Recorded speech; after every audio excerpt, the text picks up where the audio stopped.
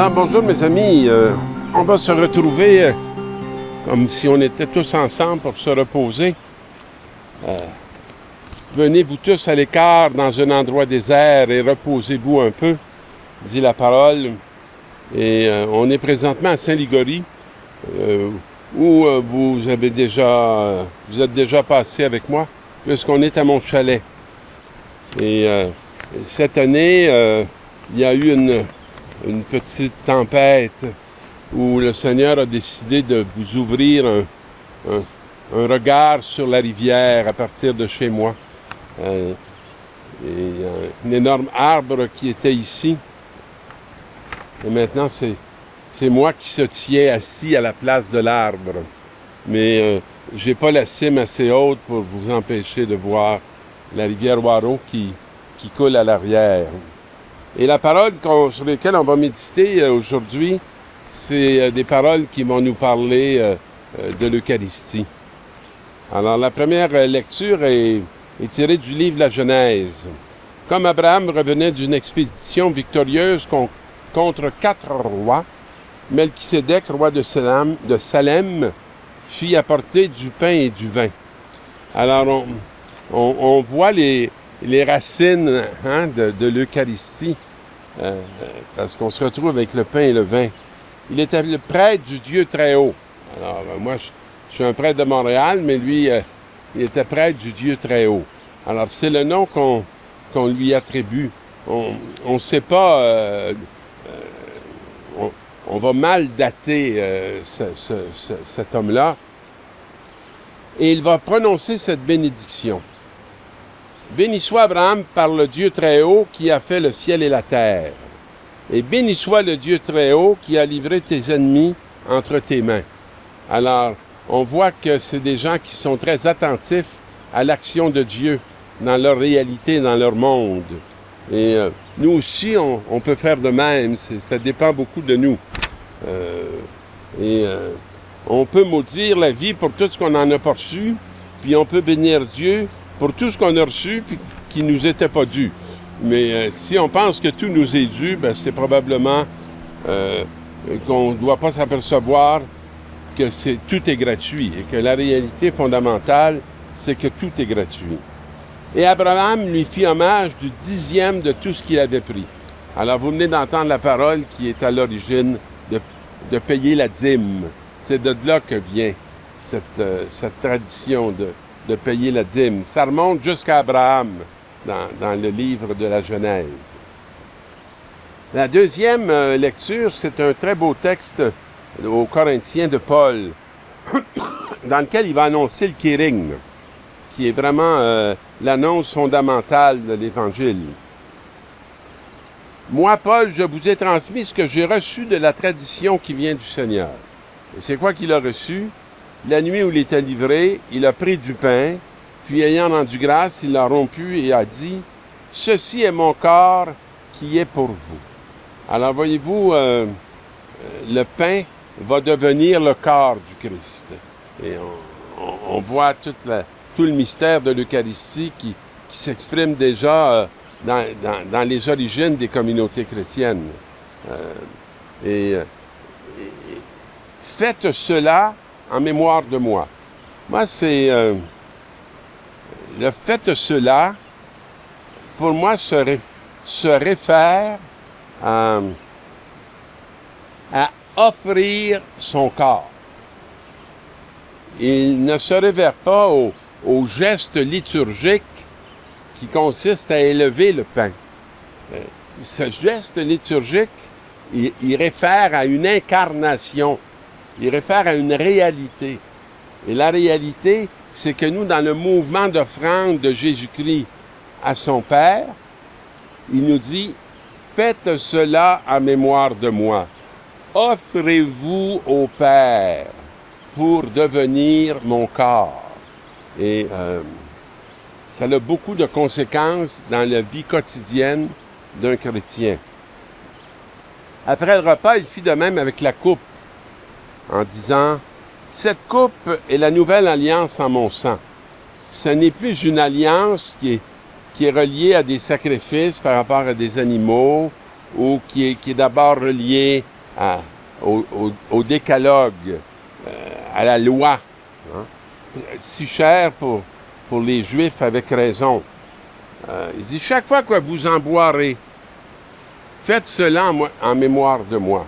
S'abreuver à l'offrande de Jésus-Christ qui donne sa vie, qui la livre, pour que nous, on puisse avoir par ce sang la vie éternelle. Et aussi la donner en offrant nous aussi, comme lui, notre propre sang. Chaque fois que vous mangez ce pain et que vous buvez à cette coupe, vous proclamez la mort du Seigneur, non pas comme un échec, non pas comme une destruction, mais comme une victoire sur la mort. Vous proclamez la mort du Seigneur qui a accepté d'aller jusqu'au bout de sa mission, jusqu'à ce qu'il vienne. Alors, il n'est pas disparu, il ne s'est pas absenté, mais il n'est pas encore revenu. Et c'est là qui est toute notre espérance. Et aussi, c'est là qu'on met toute, je dirais, notre volonté à pouvoir, nous aussi, être partie prenante de ce mystère eucharistique révélé en Jésus-Christ. Alors, Jésus parlait du règne de Dieu à la foule, il guérissait ceux qui en avaient besoin, et le jour commençait à baisser. Les 12 s'approchèrent de lui et lui dirent, le jour baisse, hein, c'est une expression qu'on trouve tout au long de la Bible. Là. Si vous avez accès à une table pastorale de la Bible, allez voir l'expression le jour baisse ou le jour commençait à baisser. Puis on va vous donner toutes les références à tous les textes qui ont cette expression-là. De mémoire, je peux vous dire que dans Emmaüs, on le trouve. Comme le jour commençait à baisser, ils lui dirent « Reste avec nous, car le jour baisse, et déjà le jour tombe. » Et il entra pour rester avec eux. Et c'est le moment où on voit dans les disciples d'Emmaüs l'Eucharistie. Puis ayant pris du pain. Alors les autres vont s'approcher et vont lui dire dans ce texte aujourd'hui de Luc, « Renvoie cette foule, ils pourront aller dans les villages et les fermes des environs pour y loger et trouver de quoi manger. » C'est intéressant. Moi, j'aime ça, cette expression. « Renvoie cette foule. » Jésus ne l'écoutera pas. Il n'écoutera pas l'invitation des disciples. Et nous, on a beaucoup renvoyé la foule dans notre Église. Souvent, on les renvoie aux psychologues, on les renvoie aux travailleurs sociaux, on les renvoie à toutes sortes de réalités qui ne sont pas nécessairement liées à l'expérience de la foi de l'Église, qui ne sont pas liées à la lumière que nous apporte la parole, la richesse de la parole. Ici, nous sommes dans un endroit désert. Alors, pourquoi laisser les hommes et les femmes seuls dans le désert? Dieu va conduire son peuple au désert avec la caractéristique d'être avec lui. Alors, est-ce que nous, on est capable de rester avec notre peuple dans les déserts que nous traversons? Il est évident que la chute de la chrétienté a créé un désert.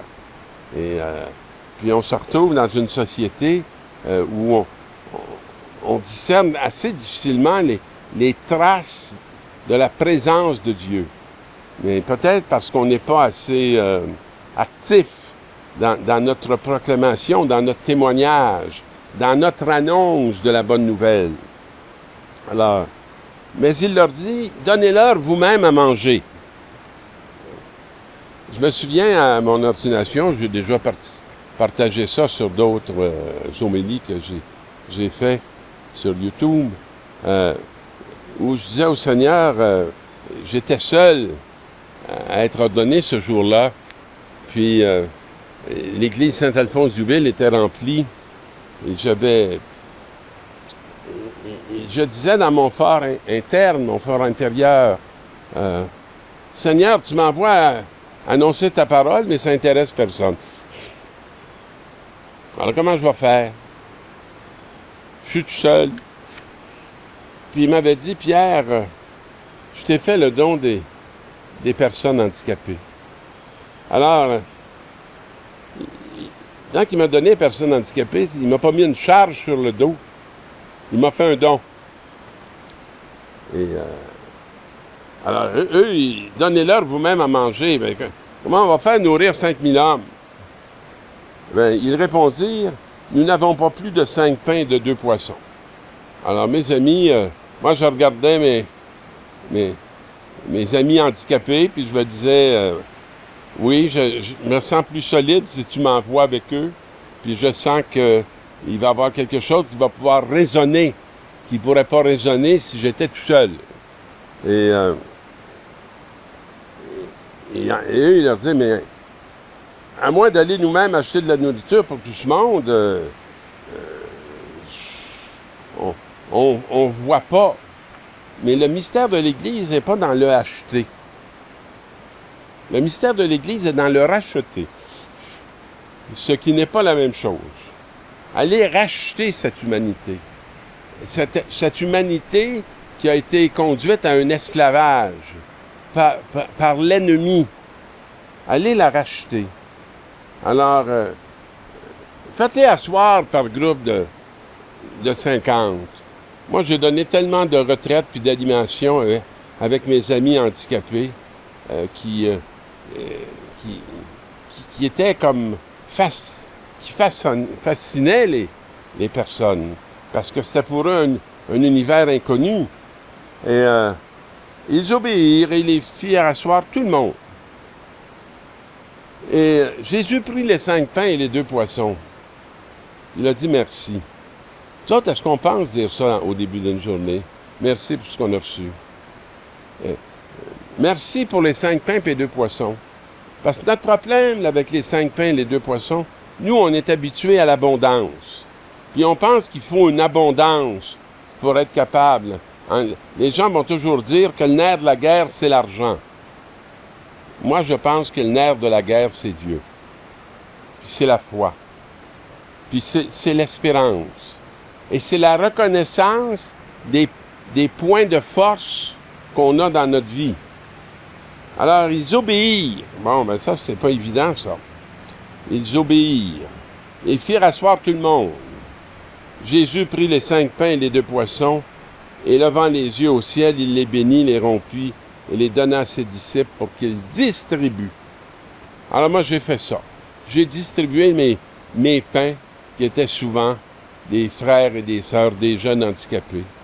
Et j'ai transformé des regards sur leur réalité, et beaucoup ont été nourris. Alors, tous mangèrent à leur faim, et ils ont ramassé les morceaux qui restaient, et ont rempli 12 paniers pour toute la communauté d'Israël. Alors, mes amis, je vous invite à trouver vos 5 pains et vos 2 poissons, et en vous en nourrir, pour que votre plénitude puisse rejaillir sur ceux vers qui vous êtes envoyés. Bonne mission!